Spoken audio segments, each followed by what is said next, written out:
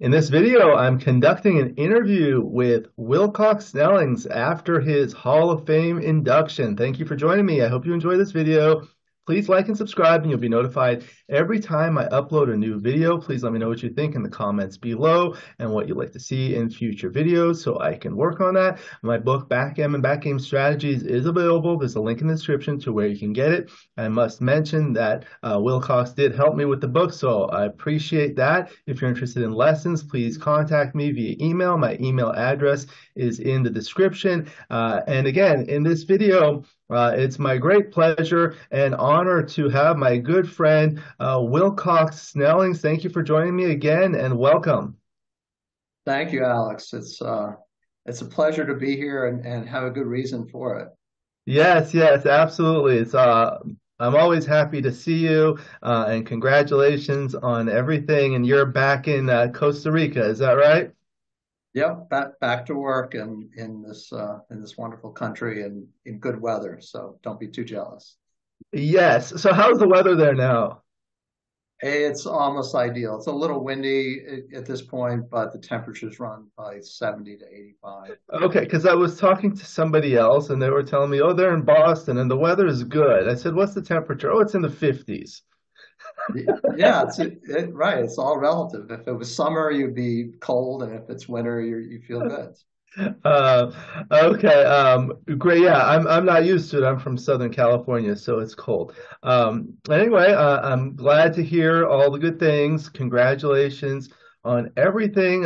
In this video, we're going to talk about your Hall of Fame induction and that whole experience. It was quite an experience. Not only did you win the Hall of Fame, not only were you inducted into the Hall of Fame, but you won the tournament where it was being held. And that was the first tournament in the United States you've been to in 20 years. I don't think that's ever been done. Yeah, it's actually I did try to go to Carol Cole's Michigan tournament on July 4th or July 4th weekend, going back to 2019, but I caught something, not COVID, it was pre-COVID days, but I caught some nasty flu and was unable to play in the tournament and sort of managed to pair up with Steve Sachs to commentate on the finals, but that was it. So otherwise, it's 27 years. It goes back to Vegas in '97 when I was last at a U.S. tournament. Yeah, you took a break from backgammon for some time. Okay, wonderful. So there was a really nice Hall of Fame induction ceremony, and I know you mentioned there's a video that will be on the USBGF YouTube channel. So I'm looking forward to that. That's the actual ceremony. But in this video, we'll be able to talk a little bit more. So what I wanted to start with is reading the speech that my good friend Joe Russell wrote, and your friend as well. He wrote this speech. He was unable to make it there, but I believe Kent Goulding read it. Is that correct? Right. Yeah. Okay, so I'll go ahead and read that. This is what Joe wrote. I am honored to give the induction speech for someone I consider to be one of the finest players in the history of backgammon and a good friend, Wilcox Snellings. Will is known throughout the backgammon community as one of the few elite players who are a notch above the rest. Most know, but not everyone, that in the early 90s, he was considered the best player in the world by his peers. He was voted the top giant of backgammon twice and finished second in the voting once. He achieved this by placing in several prestigious events and by being the most feared money player on the planet. Bot analysis of his recorded matches has confirmed he played at a lower performance rating than anyone at the time.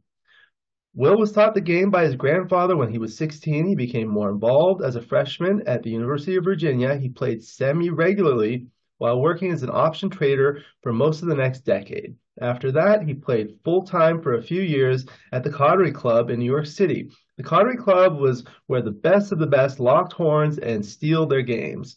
Will worked diligently and soon became the most respected money player at the club. One of the better players would rather avoid, if possible. During this period, he also placed in many prestigious backgammon tournaments and provided outstanding commentary at the Backgammon World Championships, which earned him further respect. Will was not only brilliant at the game, but also dedicated and organized in the days before bots. If you did not understand the position, player cube action, and it did not lend itself to mathematical analysis, the only way to learn was to create a reference position. To do so, one would roll out games hundreds of times. Now, hundreds of rollouts do not seem like much when a bot can roll out 1,000 games in minutes. But when you do it by hand, 100 rollout might take several hours. Will estimates he spent 5,000 hours or more doing hand rollouts. He says when you do a hand rollout, you learn a lot about the game and how to play different positions that you may not learn from a bot. Will's dedication, gained knowledge, natural skill, and mathematical ability took him to the top of the backgammon world. Then, at the peak of his dominance, he retired. He quit. He walked away. The best player in the world gave up the game for about 20 years.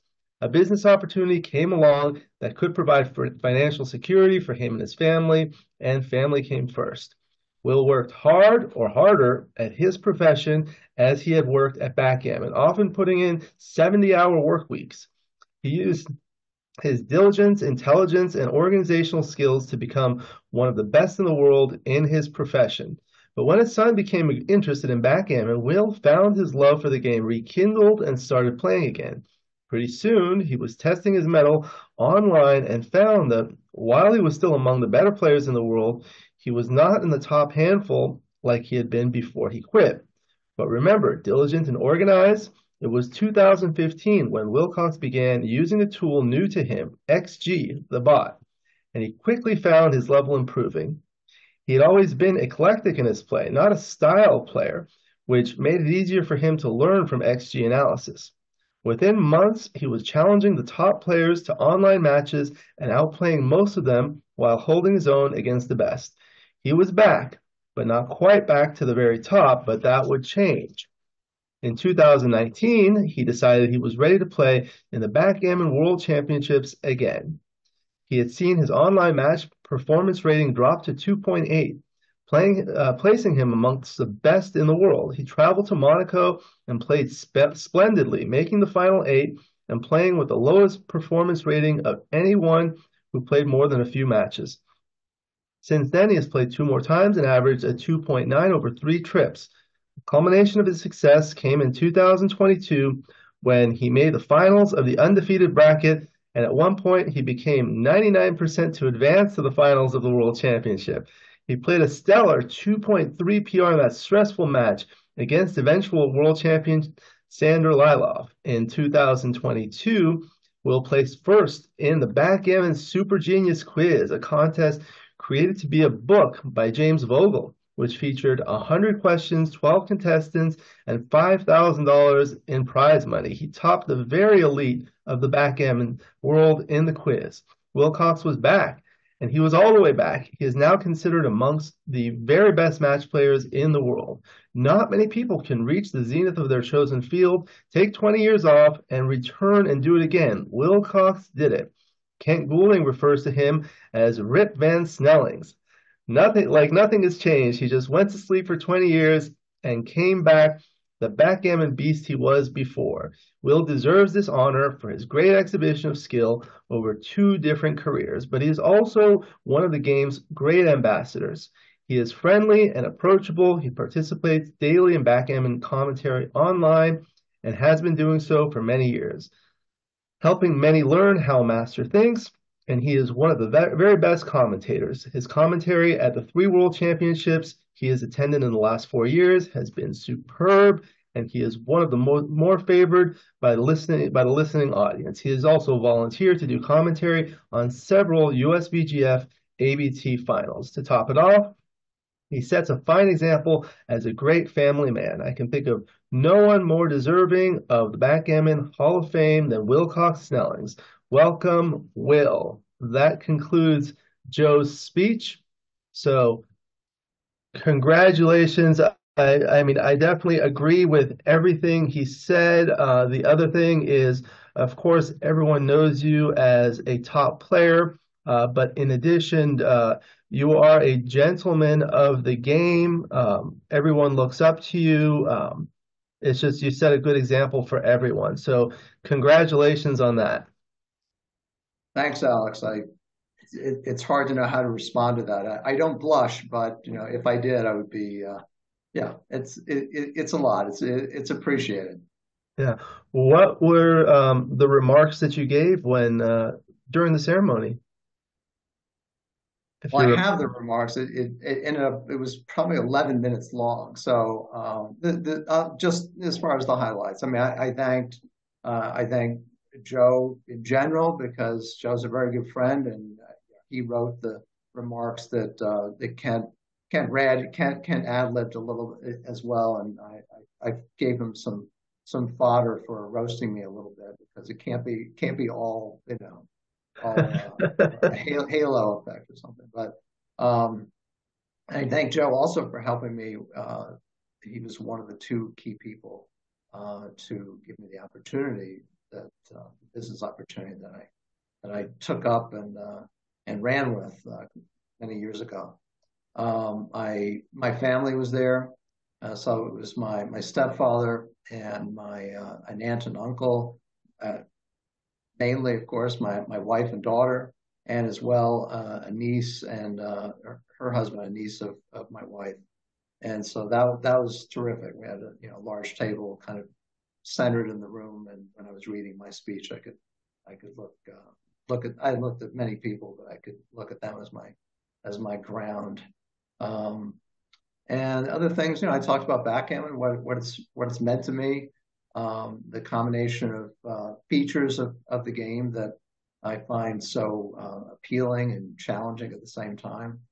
I mentioned briefly the relationship between life and backgammon in terms of no matter how well prepared you are, there's going to be variables anywhere from a little luck to a lot of luck, which can cut in both directions. And what else did I talk about?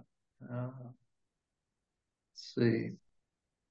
I did happen to mention, which was I thought about this. I think because I had family there, I did insert for about a minute. I don't think it took much longer than a minute. The family losses that we've experienced.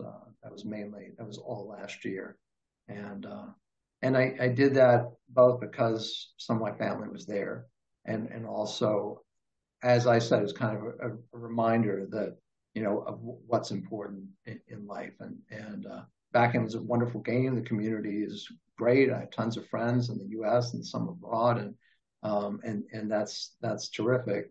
But keeping attention. I'm fortunate and I have a fair amount of family, even if I've lost some very important members of that family. But that's still my focus, and that was part of the reason it wasn't so difficult for me when I did stop playing backgammon in the 90s. I knew I was taking on the responsibility of a family, and it wasn't easy to make a lot of money in backgammon at that point. It was more difficult for me than it had been. So unless you knew some Russian oligarchs or you were in bed with the Texas Oil Club or something, I had to find a way to make money in other ways, and there's only so many hours in the day. So that was I didn't quit because I was bored with it. I didn't quit because that I've done that. Check that off. I still really like the game, and I have a lot of friends in the community. But back then, I'll keep this part brief. But when I did stop, I was living in Vegas, so there's two tournaments in Vegas every year. And the first tournament I went to when I'd already decided I'm going to stop, I didn't say I'll never play again. It wasn't some extreme comment statement I was making. But I went to that tournament and I saw some friends and I had a couple of meals with them. But in the playing room, I felt as if, again, this may sound very strange to say, but I give myself a get out of jail free card. Like I was, because part of any of these games, and it depends on your personality, but it's that what part is the love of what you're doing and what part is a form of addiction, not necessarily a bad addiction, it's not drugs or something like that, but I think in my case I was getting off a treadmill. Like I had accomplished a lot of what I wanted to, and some that I didn't even imagine that I would, reaching the level that I did. And I felt fine about getting off of that path, at least for a while at that point. Yeah, it was unbelievable. It's certainly I think that weekend was an experience of a lifetime. I mean, just being inducted into the Hall of Fame is, you know, very, very rare, obviously, in any field. And you were able to do that. So that was outstanding. But in addition, I felt like the fact that it was in New York, that's where you grew up most of your life. It was a reunion and you were able to have your family there. So I know that was very special to you. Yeah, I mean, New York was, was everything. I had a lot of family in Louisiana, and I still, still go there sometimes. And when I was growing up, I would go there 6 weeks a year. But essentially, I grew up in the city and went to a pretty good private school there, and had a lot of friends. Played, different guys. I was always playing games. So even if I was playing poker by age 12, or not just like great, but like better than my friends. Um, yeah, there's so much going on in New York, and then the Coterie Club later on, and there were some other clubs before the Coterie. So when I was younger, when I was like 17, 18, 19 years old, I went to a club. The Mayfair was the really well recognized Right. club back then, but the stakes there, even the minimum stakes, were pretty high, and my capital was quite lean, essentially allowance and maybe some small poker winnings or something.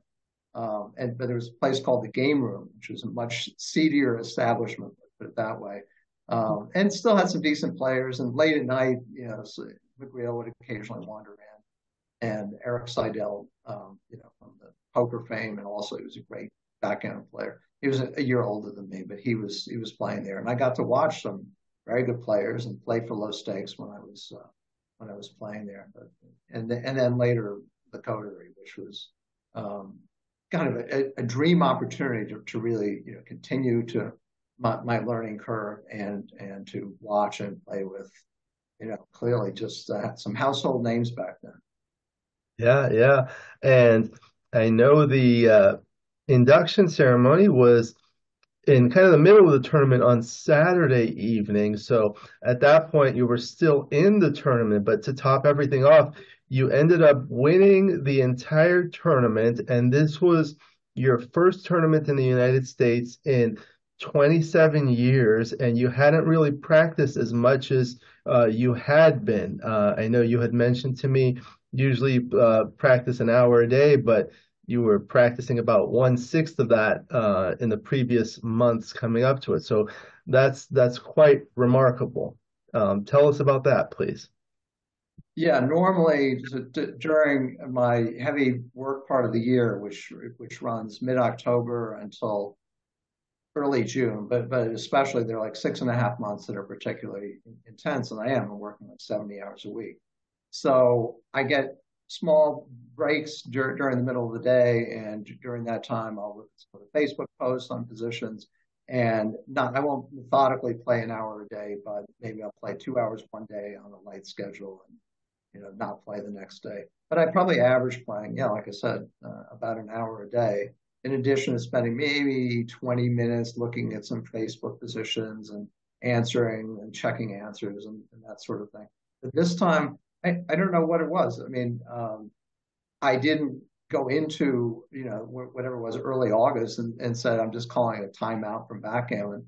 But other things were going on in family, and not playing wasn't really bothering me. I didn't feel the bug that I should be playing. And it just sort of went on like that. And finally, before I knew I was going to the tournament, I knew I was going to play in the main event.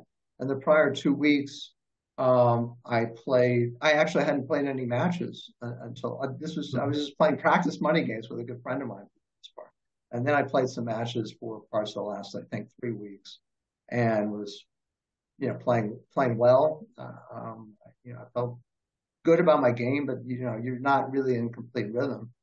But you just have no idea how. First of all, there's a lot of randomness, and just we have to allow for that.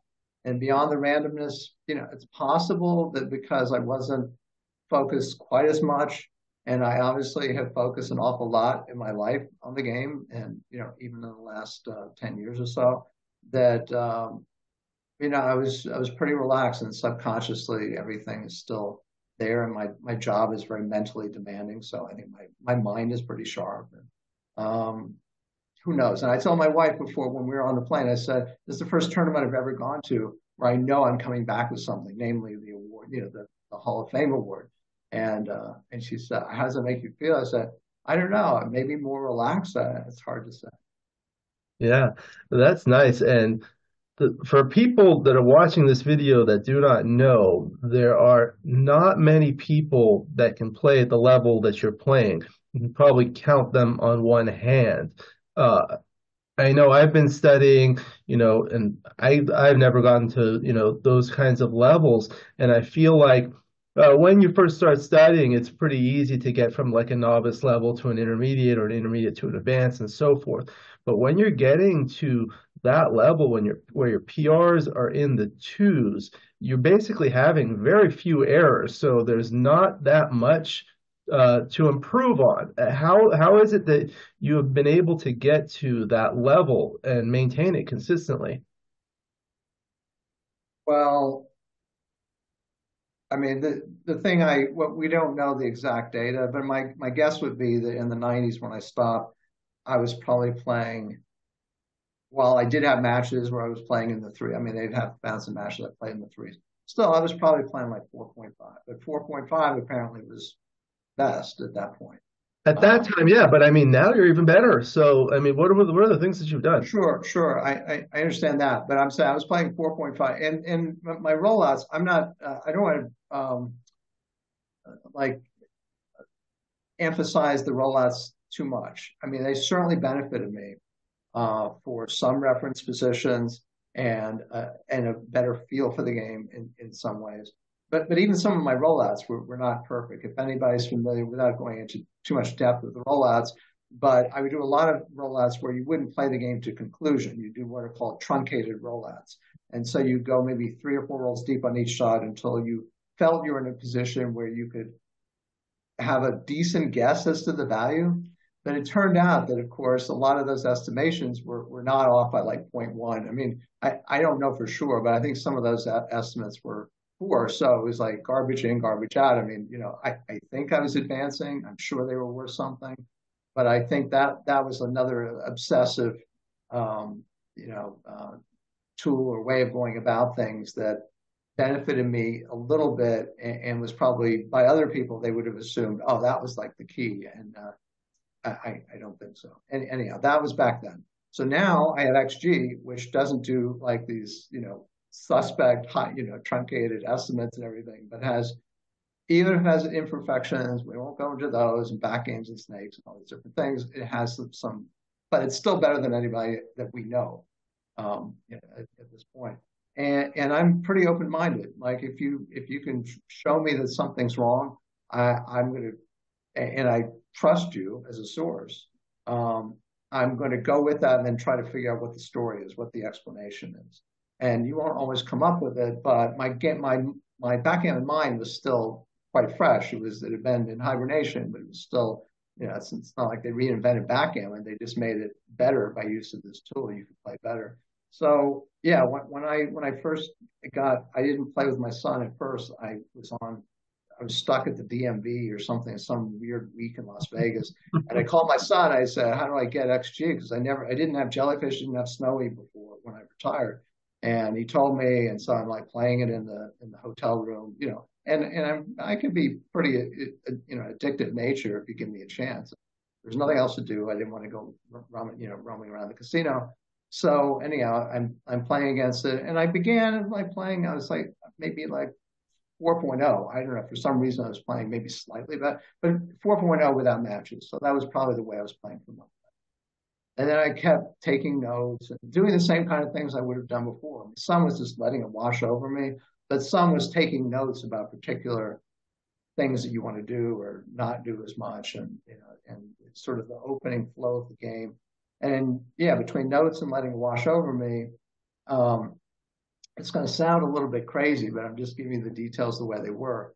After 6 weeks, I wasn't in the hotel room for 6 weeks. I was liberated to go home. But I was still on vacation time. So after 6 weeks, and I don't know how many hours, but I think it was like I played some matches and some money games. I had a batch of 500 money games where I played 2.8.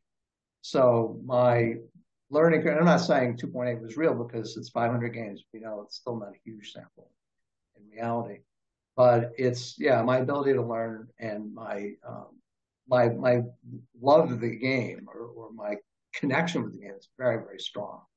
And beyond that was the same kind of methodology, not so much XG later, but playing people and reviewing, mistakes that I made, things that everyone does. I just, I don't know. I got good a long time ago, and that the formula, the inner formula, or the mental mechanics kind of stayed with me.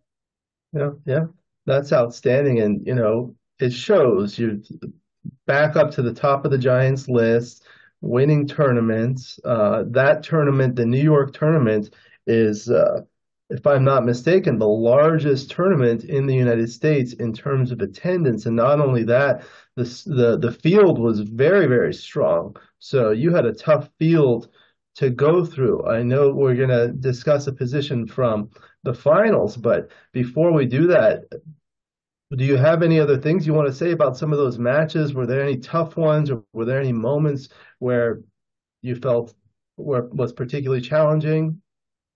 Um, yeah, as far as what you were saying, I think this was also the biggest field that they had had. It was 150 in the main, so it's the biggest ABT field since the ABT came along 20 years ago, or whenever that was. Of the people I played, so I don't want to nothing negative about anyone that I played, right? I mean, they're all like there's a range of players. I played a couple of people in the first 4 rounds who clearly were solid players, without naming names. I mean, clearly solid players. A couple of them, one of whom I knew somewhat, and then we got to the last 3 rounds, and I played Kit Woolsey in the quarterfinals, and Kit is terrific. I think Kit could be 100. I think he's still going to play good backgammon, and He's a and legend. absolutely. And yeah, it was a pleasure to compete with him. And then I played Joey Issa, who's Yes. well known. He and his family in Jamaica, and I had not met him before, but a very nice guy, and we had a good match. And then Dennis Culpepper in the finals, and Dennis has been a very strong player for forever. When I retired, he was a strong player, and he's still a strong player, and that was a good match. It turned out that I don't believe, maybe one of the people that I beat will call and say, "Hey, wait a minute, I did this and that," but I don't think any of them scored more than 7 points. The tournament's formatted; it's 11 points throughout. I would prefer, as a finals, especially it's isolated on the final day, that the finals be 15 or something to distinguish itself from all the other matches. But that's making a strong comment about that. So all the matches were 11, and I think my average score is like 11-5 or something like that. It's very unusual, because usually whether you win a tournament or you come close or something, very often you've won some DMPs, and just Right. everything fell into place for.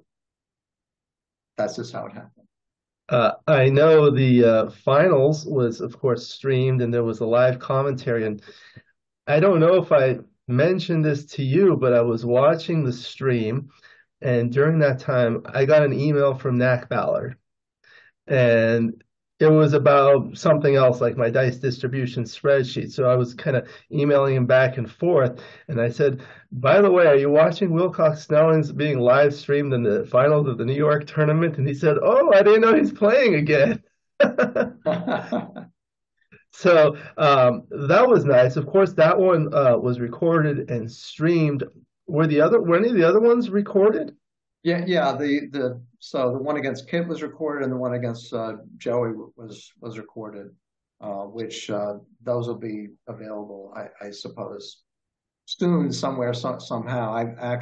I've seen the PRs. I haven't gone through the matches, and it did turn out that for the final 3 matches, my average was 2.5, which was a shock to me. Like, I felt like I was playing well, but you never know. And you've also been traveling, and you're getting like a little more tired. And I've got family. I think there's some randomness to that. I think if I had to play those matches again, it might be 3 or something. That's still terrific, of course, but yeah, that was a pretty cool, because you always want to win, but I think that depends on who you are. But I know almost all the elite players, if they win but they play poorly, it just, there's a bad taste in your mouth that you don't want to share with others because it sounds like you're spoiled. But that's the pride that you take in how you play. Right, right. And as someone who knows you as well as I do, mostly online, obviously, that level of performance is not a shock to me. So, congratulations. Some of the things I sometimes do, you may have seen some of the matches that I do commentary on. Sometimes I get it from the USBGF and do a commentary. That would be a good one. I'd love to do that one between you and Kit Woolsey. And of course, you would be invited to join me on the commentary if you'd like to do that in the future at some point. That would always be fun. Okay, so there was one position I know in these videos, the interviews, people really enjoy looking at a position. So I picked out an interesting position from the finals against Dennis Culpepper that we can go through. Let me go ahead and share my screen here. And give me just a moment. Okay. Okay. Here we go. Are you able to see the screen now? No, I see the one that has all the pictures. Yeah, so I wanted to show this briefly so people can see this is they're going to be the cover of the video. The background has a board that's similar to the one you were playing on, and it has this position where there was a critical 6-1 where you won the match, and at the top is where you're playing against Dennis Culpepper. At the bottom, you're with Lee Ganud and Karen Davis at the Hall of Fame induction. And on the right, you have some pictures with your family. I thought that was very appropriate for this one. Was this on the lower right? You're having dinner with your family. Was that after, or when was that? Yes, that was after. That was basking. So celebration. Yeah, great, Yeah. great. Okay, so now here is the position. I don't have the players' names on here, but this was Larry Schiller's board, the voice of backgammon. That was really nice, a nice board. I actually spoke with Larry about the commentary before, and he did an outstanding job. You were playing the white checkers at the top. Dennis was playing the red checkers at the bottom. As you mentioned, this was an 11-point match. And the score was 10-4 in your favor. So 1 away, 7 away, and it was post Crawford.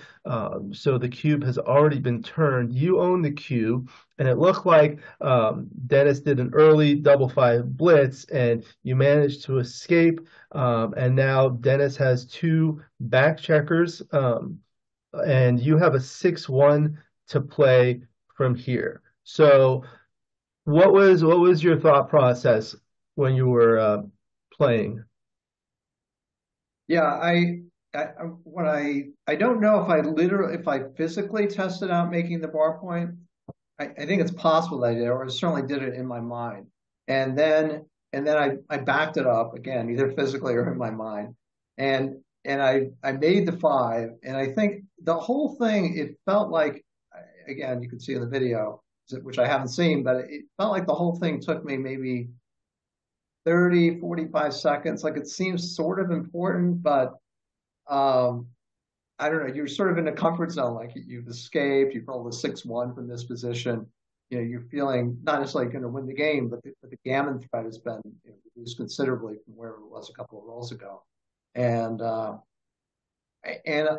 think I sort of probably physically shrugged, and like, I didn't know. I felt as if I had to guess, which is often the baseline for these decisions, what would you do for money? And obviously the score is very relevant here. So, but what would you do for money just as a baseline? And so if I thought it was 50-50, then I would clearly make the bar point, because there's no use giving double 4s and 6-4 and 6-2 as hit shots. that would clearly push it in the other direction. So you make a different play. But I sort of thought that making the 5 point is likely to be correct for money. By how much I didn't know, but I thought maybe it's enough that it's pretty close to pick 'em here, so I'm just going to make the 5 point. I'm not going to belabor this thing because unlike my other matches, I tend to play pretty quickly. I definitely used a lot of clock in this match, and it was, I think, a couple of positions where I took 3 or 4 minutes on a key cube decision because you're winning the match by a lot, and you're redoubling and it's figuring out whether someone has 10% or not, that sort of thing. So my time bank wasn't down to a minute, but it was down maybe to 3 minutes. And who knows how long the match is going to go on. I just didn't want to take forever over something that I didn't know the answer to, and sort of like how bad could the 5 point be, which is not what we fall back on. It's not always correct, of course. And yeah, that's kind of all I have to say about it. I now know the answer, but I'll let you talk now.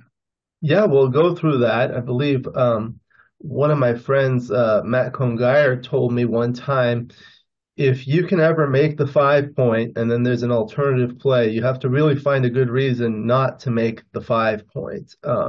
So in this position, the benefits of making the 5 point are, of course, you make a 2 point board against the 3 point board. Otherwise, you only have a 1 to 3 ratio of board strength. Additionally, you're able to unstack the heavy 6 point, which is difficult to unstack.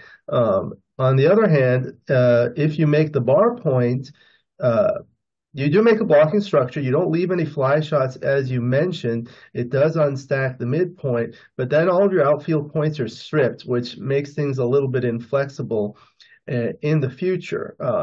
It turns out, of course, at this score, I'll show the answer. Here's the XG analysis.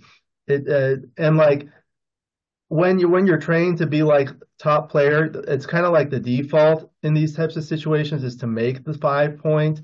And then probably not make the bar point. It turns out here it's better to make the bar point. And what are your thoughts as to the reason?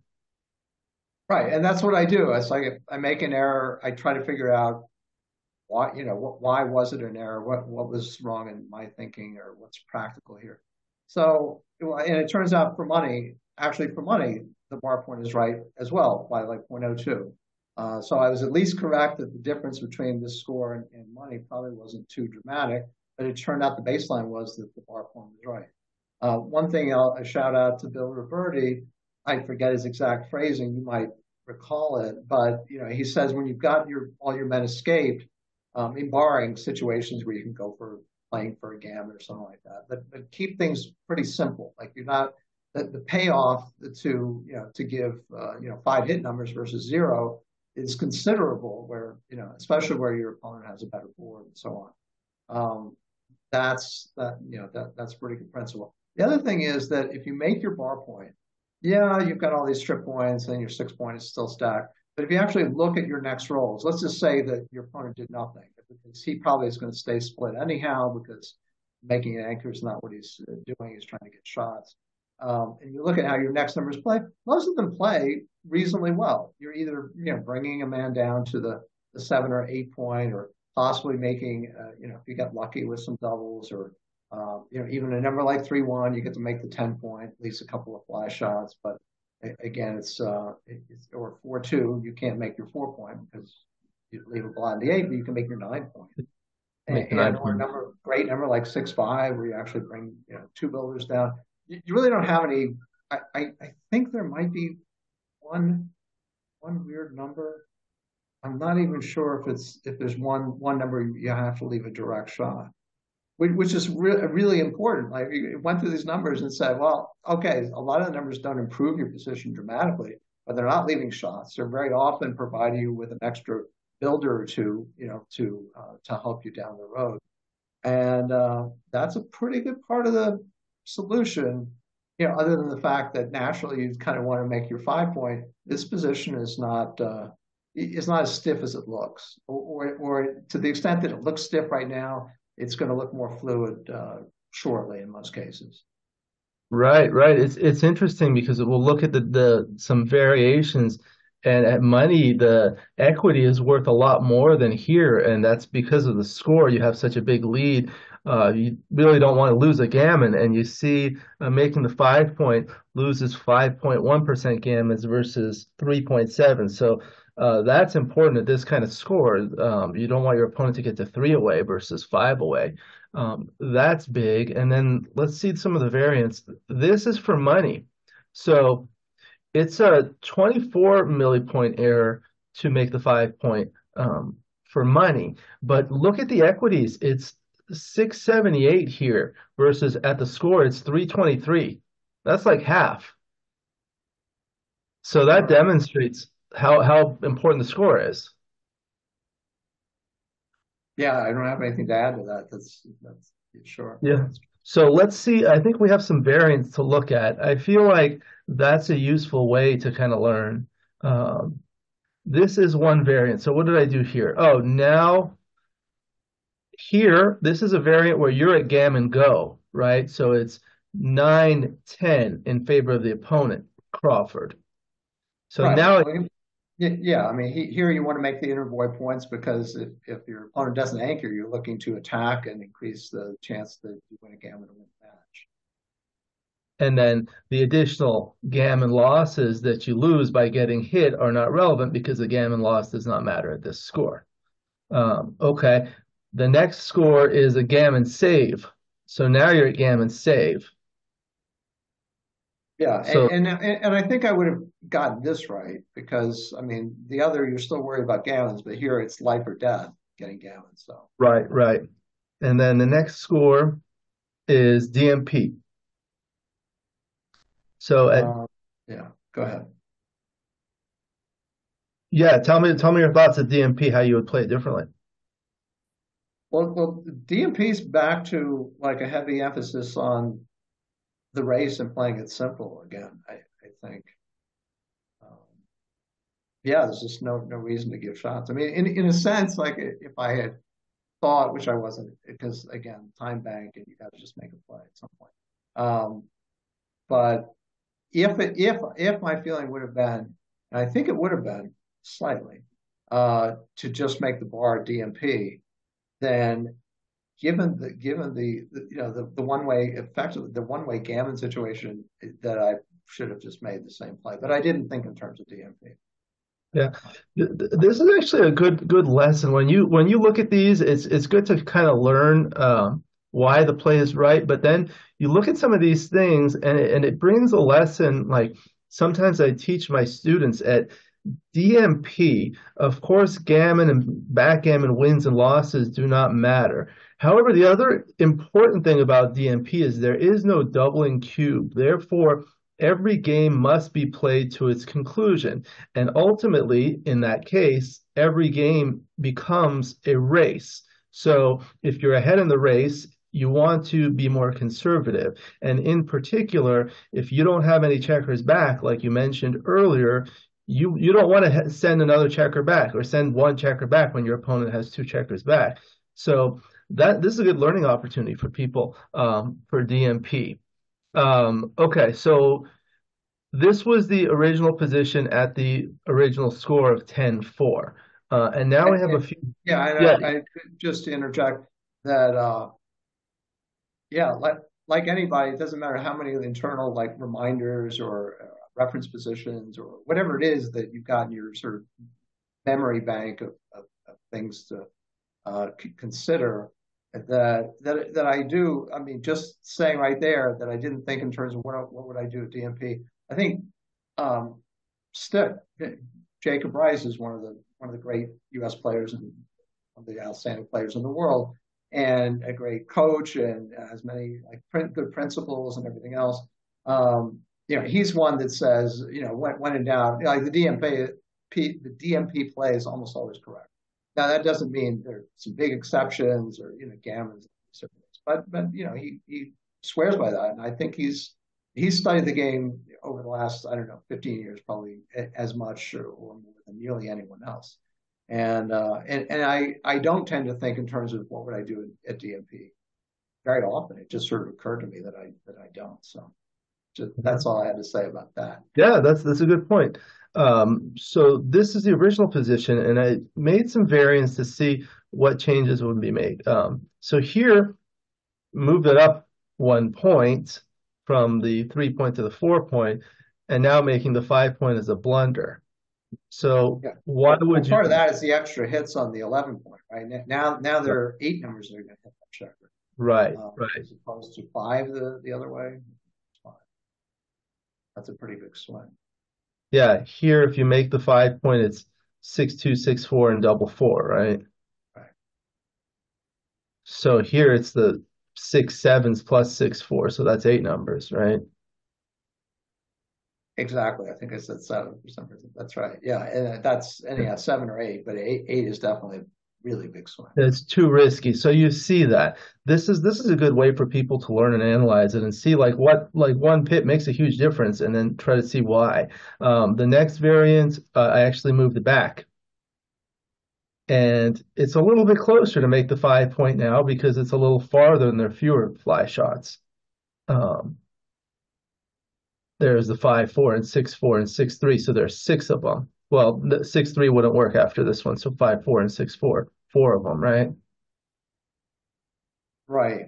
I think there may be some subtle thing going on. Obviously, there's really no change from before, but despite the fact there's one fewer hit shot, on the other hand, the backman for red, once you've made the bar point, unless your opponent rolls like what is he going to do with certain numbers? He's obviously he's looking to roll an ace because that's probably the optimal place to have a checker to put pressure on the 9 point.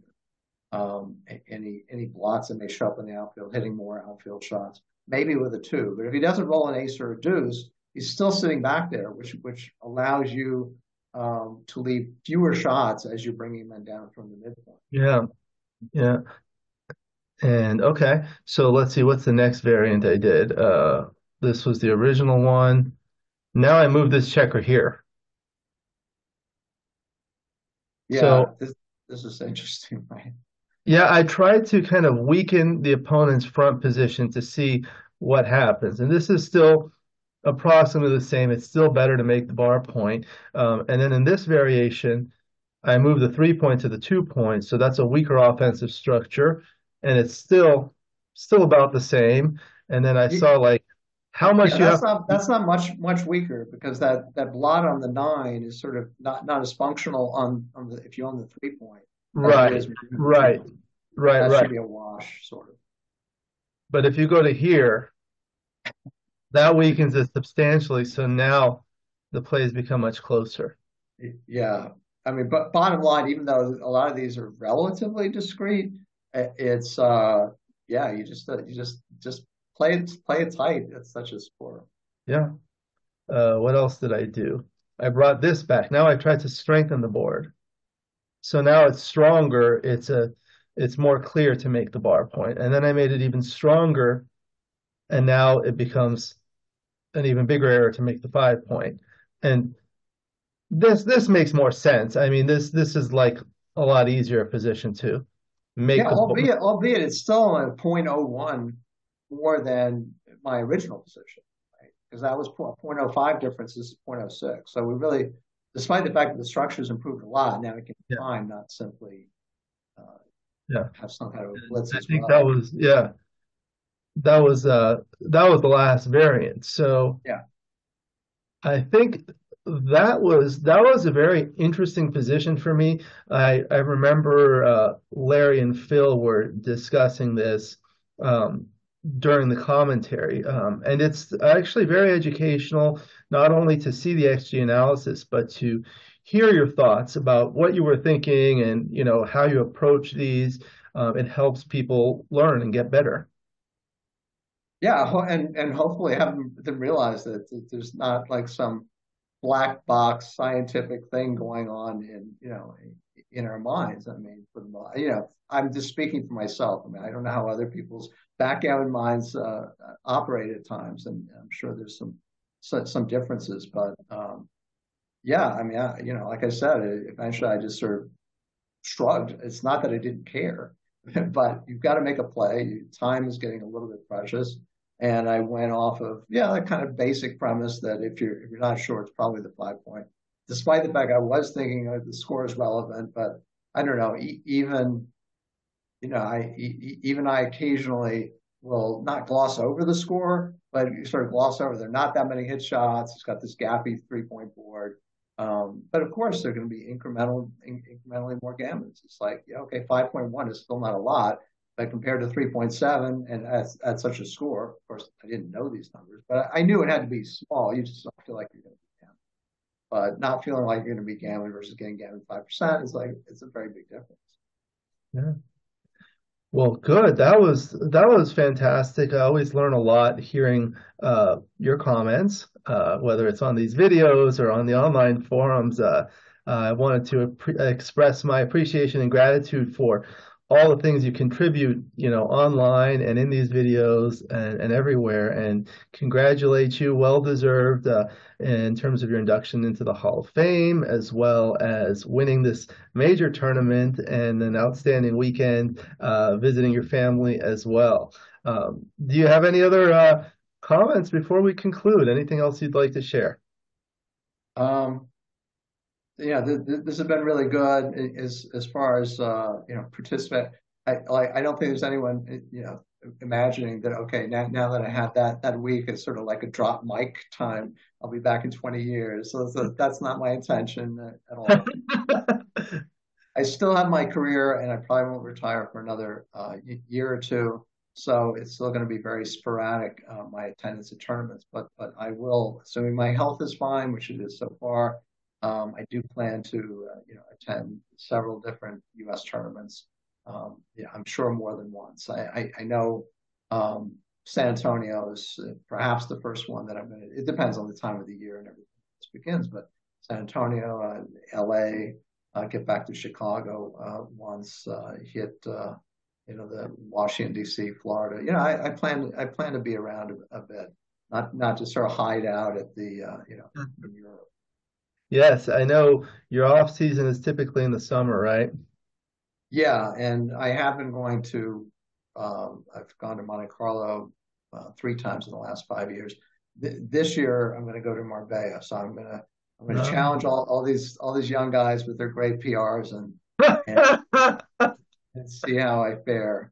And I realize it's not just ability to play or having a low PR in general, but there's a little bit of a stamina contest over there with as many matches as you're playing for 4 days or whatever it is.